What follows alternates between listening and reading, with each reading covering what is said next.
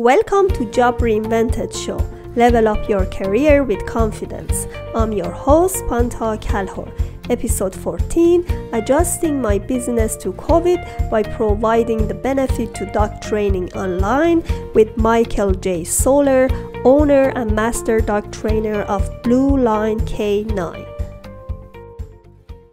Please subscribe to Panta Kalhor Transition channel and pre-order my book Naturally Conceived through Amazon. Thank you for watching. Welcome to Job Reinvented Show. I'm your host Panta Kalhor. These days, because of COVID, many people have changed their business. Some completely shut down their business and start another thing. And some other people switch to an online business and working remotely with their clients. Today I have Michael J. Soler. He is the owner and master dog trainer of Blue Line Canine, located in Harford County, Maryland. In the past 12 years, Michael has helped over 3,000 dogs and their families develop better relationship through training, and he's gonna talk about how his business changed during the COVID-19. Hi, Michael. It's good to have you here. Welcome to my show. Thank you for having me. Yep. All right, tell me about yourself. How did you become dog trainer? So it's pretty funny hearing things about yourself, but so how my journey began was really, as a kid, I trained my dog to do little fun things around the house. But when I had come home from Iraq and was trying to find myself, my girlfriend at the time, I just became a police officer, and my girlfriend at the time was really just trying to convince me to get some sort of hobby. And she convinced me to go ahead and get a dog and start taking some courses on it. And before I knew it, dealing with the PTSD it was really difficult. But when she got me convinced that the hobby and getting that into it was a key thing. So when I started taking the courses and becoming a trainer, it really just blossomed. I was able to deal with my PTSD type, way better. But like anything else, my hobby started costing me a lot of money, and it was killing me to do it. But of course I couldn't give it up because it was helping me on my recovery from PTSD. So I started training people's dogs, and that's where the journey of entrepreneurship really started for me. That's the quickest and easiest way I can say it started for me. So when we first started training, it was one of the hardest things I had to do was convince somebody that I can train their dog for them. So I charged $20 and I was at their house. I mean, you're talking about hours. I was at their house. I couldn't leave. Like, I was just obsessed with making their dog go from 0 to 100, and I wouldn't leave their houses. So for $20, you had like 3 to 4 hours worth of dog training from me at the time. And I guess because one of the biggest things for me has always been my integrity, that I continued down this journey one step at a time. And I never allowed the company to grow faster than I could make sure the quality was top notch. So when we fast forward to present day, 14 years later, we are now in business for 14 years. We have 3 locations throughout the country. We have 1 in North Carolina, 2 here in Maryland. We do field trips and everything. But when COVID hit, it was scary because we did in-home training. So it was rough. It was scary. Like, what are we going to do? How are we going to fix it? And that's when we launched our 4th branch and got onto virtual dog training. That's interesting. How do you do it? Just online? So yeah. So one of my biggest things has always been that I refuse to be like everybody else. If everybody else is doing it and copying, that means there's most likely that the quality control is probably low, right? When you think about it, everybody can make a hamburger. You can make a hamburger at home. Yeah. So, when you think of McDonald's, there's a McDonald's on every corner. There's a Burger King on every corner. And when you think of the quality control of those hamburgers, they're probably low quality, easiest way to looking at it. So one of the biggest things that I always turn around, I'm not knocking any major companies, but one of the things I looked at was, how do I keep my quality up? If all of the dog trainers are trying to figure out a way to do Zoom dog lessons, I had to figure out the psychological end that made it better. What is the benefit of going virtual? So me and all my staff, we all got together and we decided to do was go from, and not just do Zoom calls, but to go from nothing to everything. So now we have an entire virtual university to teach you everything you need to do to train your puppy. So from grooming to into how to hold a treat, the understanding how you get dressed, everything, the psychology into it, everything you can think of in a full-fledged academy. And then you get Coaching Unleashed, which is one of our trainers working with you to keep you on track, answer questions, and modify it through video review. So you actually videotape yourself training your dog, send it to us, and we watch it together with you and audit you and tell you how to fix yourself and show you other videos and how to do those things to really better your skill set. So it's been one of those things of what I like to call is revolutionizing the industry. Yes, and it is. yeah, it's one of those things that I'm like, how do you, like I said, I don't want to be like everybody else. And this isn't my first business. I actually had a carpet cleaning company when I was 16. Yeah, that's what I was going to ask. Yeah. So this is not my first business. I had a carpet cleaning company when I was 16 and sold the contracts literally a couple of years later for around $80,000 to $90,000. I forgot what it was because I was a kid and I spent all the money. But it was what I did. And one of the, even back then, it was, I was in a Jersey Shore. My carpet cleaning company was dry carpet cleaning. So the restaurants were able to open up within hours of me cleaning the carpet. So we were able to get those contracts very quickly. So again, it was always one of those things of holding the company to a higher standard. And that's when I realized as an entrepreneur, I had to ask myself, there's certain things I had to think about. And one of the big questions was, do I want to be the number one business in the industry, or do I want to be the best business in the industry? And that's where I decided to be the best. So when everybody was doing their Zoom dog training online, we let that market just go. We didn't try to compete in and try to figure out how do we get our little piece of it. Instead, we decided that we were going to team up as a strong team. And I got all my trainers together. They're all throughout the different videos. And what we did was we analyzed it from the point of view of being in our homes, locked up. Our dogs are going crazy. How do we socialize them? How do we get the education to them? Because one of the biggest things that I can say is you can go to YouTube right now and find out how to train your dog any day of the week. You want to learn how to do a sit command? There's millions of videos. But what none of the videos teach you is the why the dog is listening to you. And when you understand the why, the how becomes that much easier. And then your dogs do it over and over and over again with little to no effort. Even like this evening, we even have a camaraderie tonight because of the COVID restrictions. We had to shut down our team building days, and tonight we launched it back where we bring our dogs in and we perfect our own skill sets, and we're already seeing some goods and bads from the COVID shutdowns from some of our own dogs.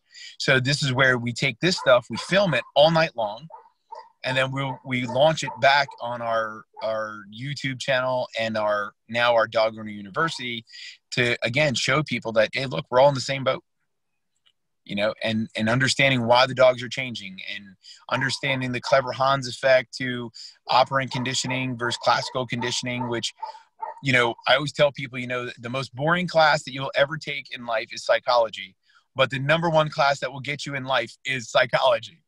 It's that. So that's where a lot of people tend to, everybody remembers Pavlov, right? You remember, Pavlov with the ringing of the bell. What most people tend to forget that Pavlov wasn't actually experimenting with training a dog. Okay. Studying salivation and the digestive system. And he stumbled upon classical conditioning. Mm-hmm. Because what he did was he actually realized that the dog Pavlov started salivating every time the guys would walk into the room wearing lab coats to feed the dogs. Okay. So then he did it again and he started ringing the bell. All right. Yeah, pretty neat, right? So yes. What he discovered was that if you repeat a behavior over and over and over again, it becomes a habit, and that's classical conditioning. Well, most people then you have to think about, well, within dog training, everybody talks about Pavlov.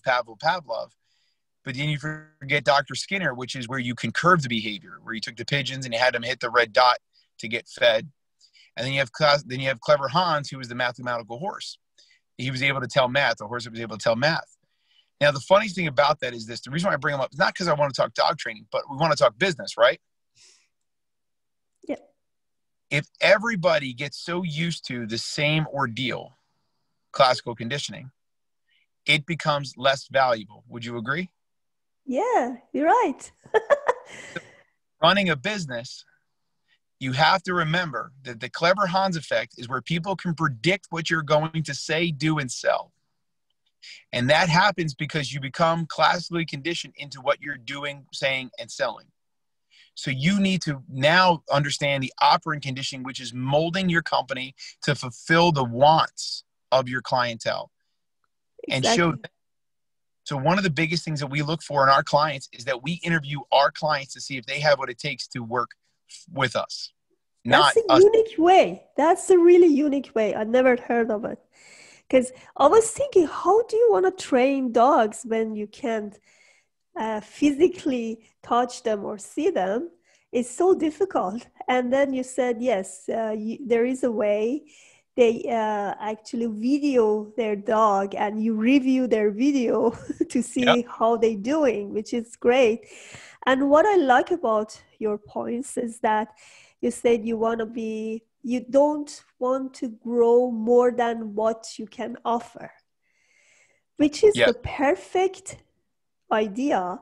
Because one of the problem entrepreneurs have is that some of them pay lots of money for their marketing, but they cannot afford the service. Let's say you have a small restaurant and you only afford 5 to 10 people in your restaurant, and it's like very small restaurant, like a takeout. How can you afford 100 people there? So you cannot do more than what you can afford with your customers. And the good thing is keep the quantity low, but the quality higher is much better than you just add your clients more and more. That's it. That was our key thing as we grow each time.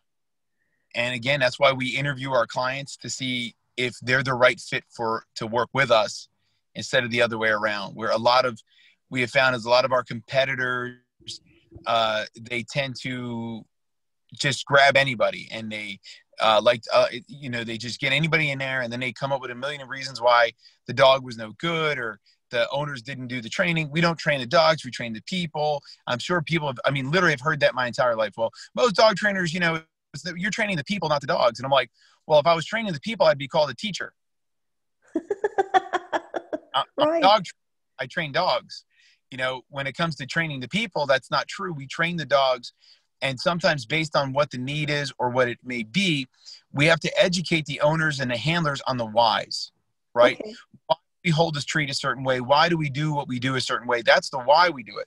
And it's the same thing when we teach businesses and we have franchise locations, which I've been really blessed to be surrounded with such amazing people, because when even our franchises have been born, when the owners of the franchise locations came in, they had to fit our mold and understand that our core beliefs are not about the money and it's not about becoming the number one company that everybody wants to be with. It's about giving the right quality and taking care of each client's need and customizing the program to each one of our clients. Because just like people, dogs learn differently and you have to mold the training and the why factors to fit each individual family. So as we've been blessed enough to bring in different franchise owners and have them believing in our core, we also give them entrepreneur expertise and teaching them that it's okay not to worry about certain things. A lot of them come in and they're stressed out about, we're not going to reach our sales. The marketing's not working. This phone call's not being done. This isn't happening or something like that. That's where a lot of that comes down into certain set of circumstances, right? And that's where we have to put perspective in, right? So when we're teaching our entrepreneurs that stuff that are a part of our group, we have to show them that take a breath, focus on your current clients. When you give everything you can to the one you're working with, one will become two. Yes. Two will become four. Yeah, Four become eight. exactly. I like this idea. You know? I like it. Because they will brag about you. And when they're bragging about you, you're going to get your next sale. And that way you don't have to stress about it. You don't have to panic about it, because you're only going to get what you need to be the best at what you're doing. And that's the key. Just focus on you, your task, and your brand will build. And the more people get behind it and understand the consistency in it, it will go all by itself. Yes, quality is number one priority in your business, and that's beautiful. Hands down. Yep. Yeah. So what are the three best tips you can give to entrepreneurs to be successful in their business? So there's three main things that I work with all the time. There's which is pretty funny. You said three. I do believe that everybody has three vital functions in what they do. So as an entrepreneur, you have to know what your three vital functions are, and then let your team do the rest. And you master those three. And when you establish those three things, you will be fine. Now, what those three things are different for every entrepreneur. As I said, we have franchise owners in Blue Line Canine, which I'm really blessed to have. But what's nice about them is they're essentially running their locations. Their franchise location is their business. But their three vital functions are different than mine. So my three vital functions for my company, in particular for me, my responsibilities is number one is quality control. Number two is the marketing and branding. And number three is to continue to motivate my people, because I believe that by taking care of my people, they will help develop the process, which will give us the profits we need to continue to grow. So if my employees never have to worry about their paychecks, their fears, their distractions, because I'm taking care of those things for them. I'm helping them. I teach them how to budget their personal finances. I coach them on buying their cars. I literally will take any person that works for Blue Line Company, or even doesn't work for Blue Line Canine, if they stop me and say, Mike, I need help with this area financially, not asking me for money, but they're asking for the advice, I stop everything I'm doing to give them that time and effort, because that's where I'm good. That's one of my vital functions. So by doing that, they can come to me, and that's one stress off of them. So because of the fact I'm not in the trenches every day, they're able to modify our programs to give better quality to my clients. So which means let them fly, let them soar, let them be successful in what they do, and give them the support. So people equals process equals profits. Take care of your people. They'll help build the process that will give you your profits. Stick to your three vital functions. You'll be nothing but taken care of. Beautiful. No, I like it. Actually, as a project manager, I used to be a project manager for years.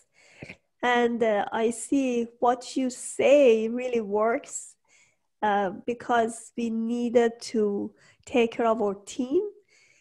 If you feel yourself as a part of the team, then you can grow with your team.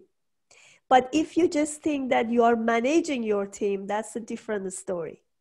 So as you work and move with your team, you feel all the difficulties, all the deadlines, all the sorrow and happiness inside the team. So you are not separate from that team, which is a great idea, because you motivate each other and you can actually build this business together. So they actually know they are part of this business and the team. That's right. Yeah, I tell people do you know the difference between the CEO and the janitor is? No. Nothing? Nothing. If that floor needs to be mopped, there's nobody too big to do it, and they should pick up the mop. There's been plenty of times that my employees have seen me doing the bottom of the barrel work because they were busy, and that it helps them. If they need the weekend off, if they want to go home early and they've been working, and the only thing left to do maybe is mop the floor or clean the kennels or do something like that, you should never be too big to pick up that broomstick or that mop and clean it. that little bit of an effort and putting your title to a side would really grow in more ways than you could possibly imagine. I mean, I tell my employees all the time, you know, you can't push a string from behind in order to keep it straight. Yes. You have to lead by pulling it. And I can't pull you up that ladder if I'm unwilling to go back down there to help you. So if I'm going to go out there, even like tonight, we do our group night every Wednesday evening at my training center. All my staff from all over is always welcome here. And we do re-education, we do bite work, we do all of these different forms of dog training and education. We buy pizza and we have a good time. And sometimes at the end of the night, like right now, because we're in my truck, by the way, because we were doing that when I came out for the interview, my staff actually just left, all of them. And I'm going to go inside and disinfect the entire facility because that's the last person's job. And that's how it works. So it really shows, you know, take care of your people, as you say, because that's what really motivates. Yes, beautiful. So what are the 3 big mistakes entrepreneurs do and they cannot succeed in their business? Oh, that's a great one. So that's my favorite subject. Where fail? All right. So number 1 is failure is the only way to succeed. So the first thing is you have to know, stop fearing failure. Failure is a part of success, and you cannot be successful without failure. So enjoy failing. It is the best part of the entire thing, because if you always did it right, it would just be boring and suck. So enjoy it. The biggest motivation I have is my little journals. So as you can see my journal. Oh, I have a journal too. Journal for every single thing I do. Now, some people have one journal. I have a journal for stuck in the truck, a journal for my thoughts, a journal for my life, a journal for my business, a journal for my numbers. I have journals galore and I keep them all, but it allows me to track. So number 1 is enjoy failure, because it means you're succeeding. That means you're trying new things until it works. Enjoy it. It's awesome. Just make sure you track it so you don't repeat it. Because if you repeat it, you're making mistakes. You don't want to repeat failure. You want to learn from failure. Thomas Edison said it best. He discovered 1,000 ways not to make a light bulb. He didn't make mistakes, right? So those are little things we learn. So that's number 1. Enjoy your failure and make sure you track it. Number 2 is most entrepreneurs and business owners do not understand the numbers. Your business is like driving a car, and you need to know ages. What is things costing you? How much your time is worth? And finding the best people to do the job that costs you the most. Don't get on Facebook. It'll make you depressed. Pay somebody else to do it. You'll make more money. You're way better off. You know your business. You probably don't know Facebook. Stay off of it. Pay somebody. Know your dashboard, because that dashboard, that's going to tell you how much money you're making, how much your time is worth, how much your costs are. You need to know those numbers. At a drop of a dime, somebody can ask me what something costs in any one of my locations, and I will tell you exactly what it costs. Period. Tell you exactly what it costs at a drop of a dime. I can tell you my payrolls. I can tell you who costs much and who needs to be where and why, because you need to know. If you were driving a race car on a speedway, right? You want to know what's going on with your car. Is it overheating? Is it this? Is it that? You should know the same with your business.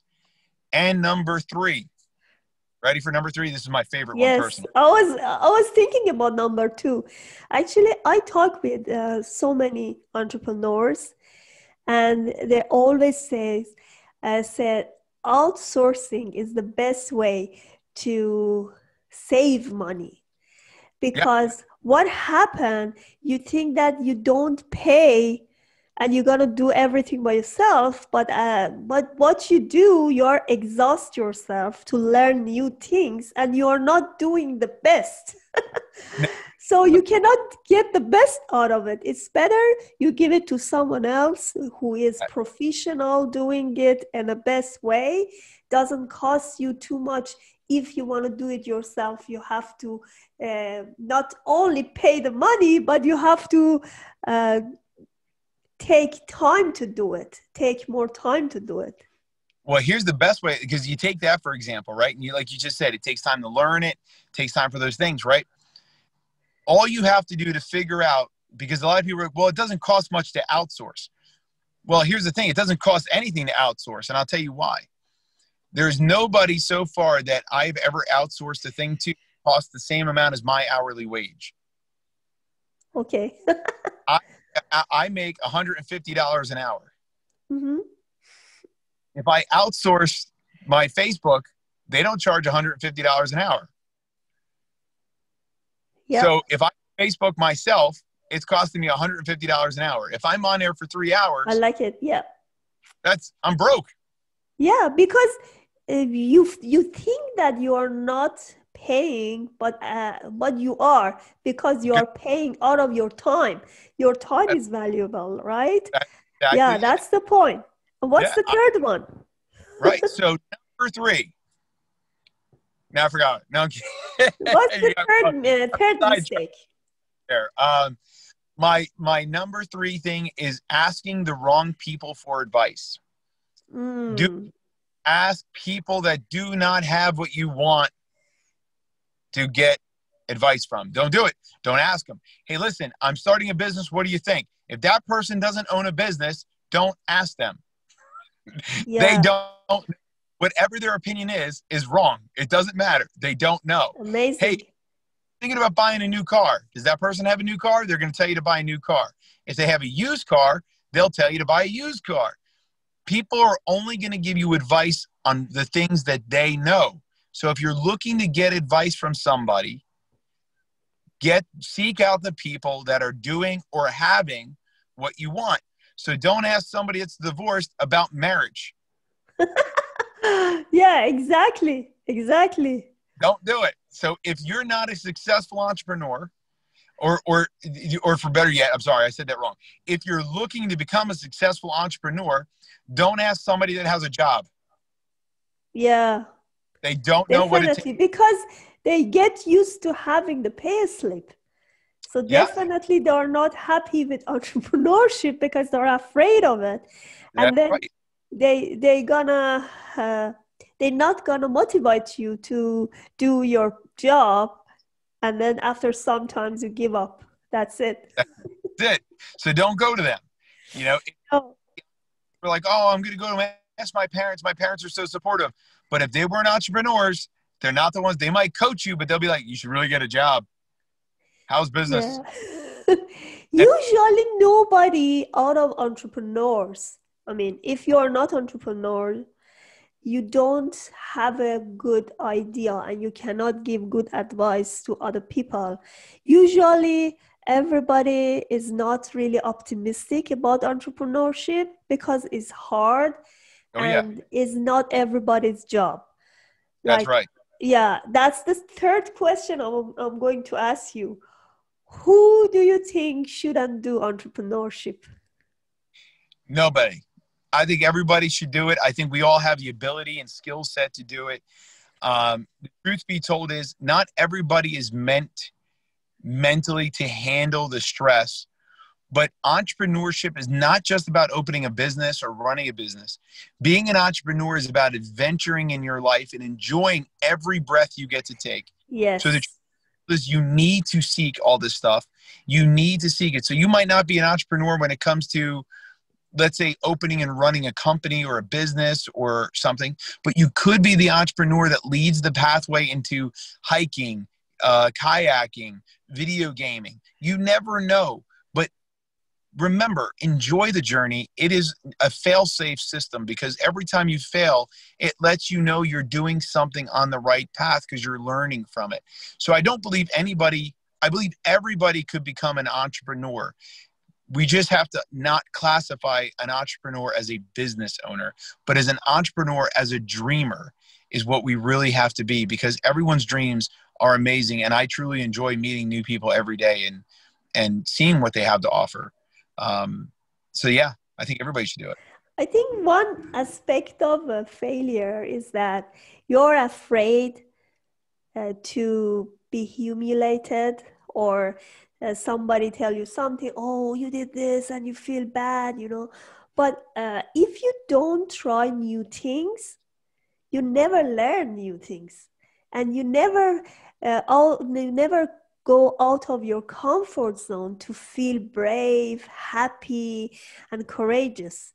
Let's say if you have a normal life, every day, same thing, no creativity, it's very boring and dull life. So Right. you always need something new. Like kids, you see kids when they have something, like my daughter, uh, I buy her something and then she play with it. She's very excited to see it. She play with it. After some time, she doesn't even care about it. So she always needs something new to try on, to be excited. Then I learned something from her. I said, okay, that's why people are not happy, because they always try to do normal things, boring things, everyday repetitive jobs and everyday things, because it gives them more security, because they don't need to go out of their comfort zone. But as soon as you see something new and try something new, that moment you start something in yourself, you break something in yourself, something brave happening. That's why excitement coming out of you. I'll be honest, my motivation in life for everything I've ever done has really has always been the fear of failure. And it's never been, when you said about the feeling humiliated and things like that. Yeah, to a degree, I felt, it was one of my fear factors was feeling humiliated, until I started learning so much about psychology. And now I actually get to teach at a university. I go in and I talk to the psychology department. And one of the things that I talk to them about is, and this is a really cool thing about anybody that's looking to get out there in business or get on Facebook and get out there and do this, is this. You ready? Every time you open your mouth, there's going to be 8 people that are going to say something negative and 2 people that are going to say something positive. But remember, there's 10 people talking. So no matter what they're saying, you're still being bragged about. So for 8 people saying something crappy, there's 2 people saying something good, there's 10 people talking. Just like tonight. What's awesome about tonight is this podcast is going to go out, right? People are going to hear it. Some people are going to say that I'm a quack and I'm crazy. And that's cool, because you're still say Michael J. Solar is a quack. And somebody else is going to hear my name, Google my name, and they're in turn going to help me become successful. So for all of my haters, thank you. For all of my likers, I love you. But awesome, because you're all talking and I appreciate it. So 10. So don't ever fear the humiliation, because what I've learned is that is what moves you to the next level. That means there's 10 people talking. Yeah, Enjoy. actually, I talked with one of the entrepreneurs, and she said, I'm never worried about how many followers I have or what I'm doing in my business. She's a very successful business owner. And she said, whoever needs my service, come to me. So I don't care how many people talk about me, or I don't really care about other people's reaction. The only thing I know is that having a good quality service, enjoy what I'm doing, and then if somebody align with my service and really needs it, then he comes and pick it up. So I said, yeah, that's right. You don't need to have all the followers. After sometimes you need to filter people who really are clients, who really want to buy your business, So you're right. I I love like it. this. Yeah. Yeah. Okay. Do you have your website or program? I think I can put your link there. I have it here. But Yeah. can you, talk about it, because then it goes to audio and people can hear it as well. Yeah, awesome. So if you guys are looking to follow us, you can check out my my YouTube channel, with a URL of blk9tv.com, blk9 tv.com. It goes right to our YouTube channel where you can see our dog talk and Stuck in the Truck episodes, get free dog training advice, some motivation on Wednesdays. You can also check out our dog training company at bluelinek-9.com. That's bluelinek-9.com. And on Facebook and Instagram, we are at BLK9MD. So those are all of our URLs and links. So I hope to see more and more people joining us. And we do live shows. So Dog Talk is live on Tuesday nights on our Facebook channel, which is the at BLK9MD, where we give free Q&A on dog training. Also anybody in the pet industry. So we literally bring other entrepreneurs on, business owners that have dog-friendly businesses, or give donations to rescues that support the industry. We try to help them out and give them that notoriety and dog talk. And then on Wednesdays, we do a show called Stuck in the Truck, where I was originally used to be stuck in my truck, traveling places, building other businesses at the time. And I started, so last year, this is going to go back in that PTSD moment. Yes. Let me say something. Can Yeah. we finish this, and then Yeah. I'm gonna ask you some question for PTSD. I'm so excited. Let's finish this one. Yeah. Yeah. So, gotta hear the story. Is I used to be so scared to put myself on recordings or TV or anything. I hated pictures of myself and everything of the sort. So last year I was stuck in traffic and I needed some motivation. I really did, really bad. So I made a recording to myself, but I accidentally hit Facebook Live. Oh my goodness. I was talking to myself, like giving myself like a mirrored motivational thing. I'm recording. I don't know why or how I did it, but I hit Facebook Live. And I made this thing, and I was like, here I am stuck in a truck. And now it's a year later, and it continues on going each week. And that's one of the things I wanted to tell people that are out there being entrepreneurs. Look, I made an accident and made a video, and I faced my fears and got over it. And now my business is growing because what it did was it allowed people to really get to know who I am, what my company is about, and how we can help serve them. And, take the chance, get out there and do it. Don't let little things hold you back. I know there was a lot of things in my life, which we will be on another episode, right? To talk about PTSD. Yes, right now, after this. After this. Yeah. And one of those things that we did that I had to suffer and go through and figure out ways, because I was so messed up in the head, I couldn't even talk to a doctor. Okay, hang on. Don't go there. Don't go there. Okay. All right. Don't hold you back. Go out there and do it, everybody. Life is an awesome challenge and an awesome adventure. So get out there, enjoy it, be an entrepreneur, and don't think it's about business. It's about life. Enjoy it. Thank you so much. Thank you, Michael. I really enjoy that. Thank you. You're welcome. Yeah. Thank you.